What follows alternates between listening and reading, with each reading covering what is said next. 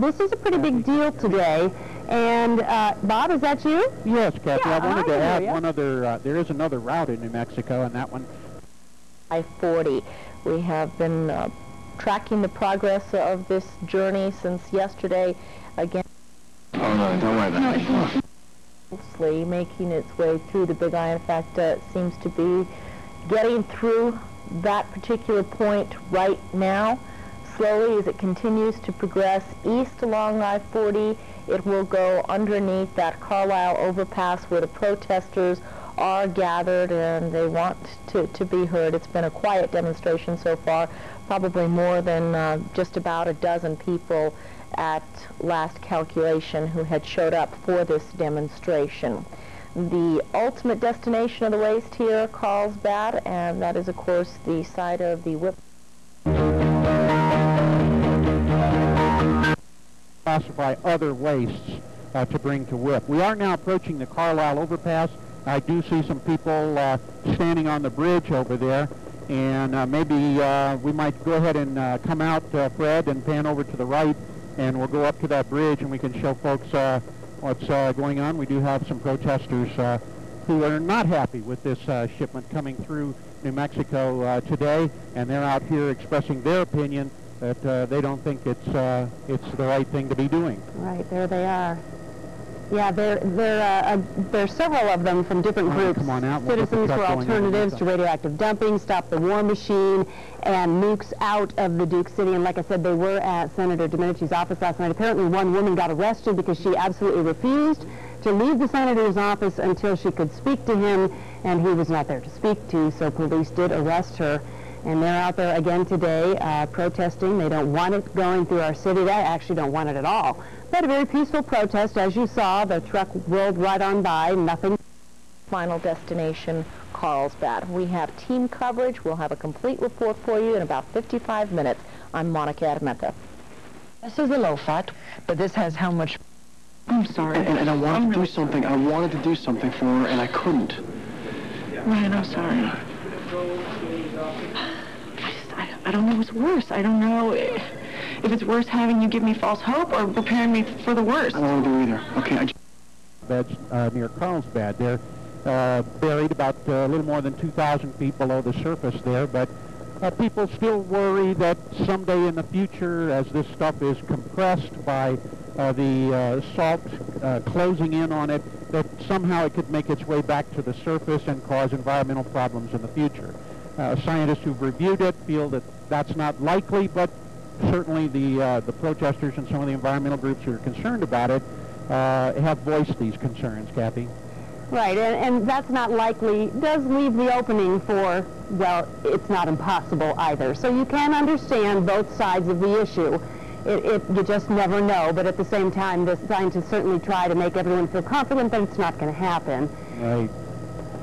So you can feel pretty confident about it all. And as you said, that salt just simply closes around it, making it impossible, really, nearly impossible anyway, for us to ever be able to get at it again. That's correct. And inside these containers, we really haven't talked that much about it, but inside the containers are one of two types of containers, either drums, the old standard 55-gallon drum, or something called bins, which are slightly larger than the 55-gallon drums. And inside those are a variety of things like laboratory gloves, clothing, tools, dry sludge, things like that that emit primarily, as we've talked about before, alpha radiation that is very weak in its ability to penetrate things. It cannot penetrate the skin of these containers, and it cannot penetrate human skin or even something as light as a piece of paper. So that's what's inside these containers. Once they get to WIPP, they'll be opened. The barrels or bins will be moved into the underground caverns that that have been built down there. They are man-made. They are not natural caverns. And these drums will be disposed of, and the salt will ultimately seal around them and hopefully keep it from the surface. Now, Bob, I don't remember. How did they discover these salt caverns? I mean, was it basically, did they figure they were there because of the Carlsbad caverns, and then they eventually discovered that the salt caverns were down there? Well, actually, the salt beds, there were no caves in them whatsoever. It's about a 2,000-foot layer of pure salt beneath the area to the east of Carlsbad. It's been very stable for about 200 million years. It's the site of an ancient ocean. And there were no caverns down there, so actually they sunk shafts from the surface all the way down more than 2,000 feet and dug out these caverns and created them by hand with using machines and such over the past years, Kathy. And so all of these are man-made, and that's one of the reasons that they're going to seal back up again once the all of the waste is put in there. Then and the people stop tending these man-made shafts, they will gradually begin to close in and seal the nuclear waste. Okay, all right. And really, the people outside of, or at least south, I would say southeastern New Mexico, particularly in Eddy County, they're very pleased to have the WIPP site down there. As many protesters as there are, I would say there are probably 10 times as many people who are thrilled to have the WIPP site in their area as far as the economy goes, and that they're pleased to have it there because it really has meant the world to them as far as jobs go. That's correct. Of course, they've had a very vigorous potash mining industry down there. They're very familiar with mining and working below the surface down there.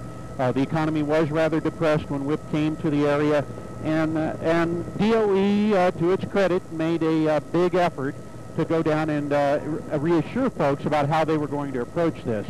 Also, the state of New Mexico has been very aggressive in its oversight through several committees and several agencies that have been watching over the development of WIPP and now the ultimate storage of nuclear waste down there. And so that's why you have this sense of satisfaction that it is as safe as it can be made at this time. A sense from both the state agencies and as you pointed out, the vast majority of the people in southeastern New Mexico. All right, Bob, we are going to take a break from this, and of course we're going to have a complete wrap-up of the trip of the WIPP shipment and the protesters' viewpoints as well. I want to let you know quickly, while this event was a bigger deal today, there are going to be many shipments over the next year right through our city. The similar shipments planned for the rest of this month, the 13th of January, the 15th, the 20th, and the 22nd. So it's going to become very commonplace that these shipments are going to be going through Albuquerque. So we're going to have a complete wrap-up of today's events for you coming up today at noon. We'll see you then. This is a News 13 special report.